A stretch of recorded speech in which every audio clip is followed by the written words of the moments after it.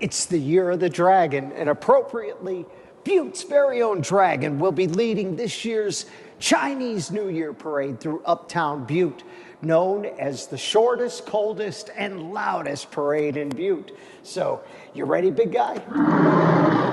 Easy. It's cool. Easy. It's the year of the dragon. Dragons are charismatic, intelligent, and courageous.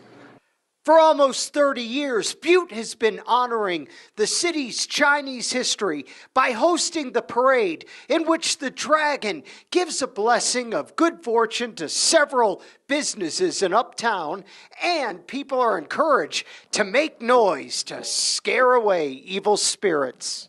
Make lots of noise, so bring pots and pans and lids and things to make noise with. The parade recognizes the Chinese contributions to Butte history.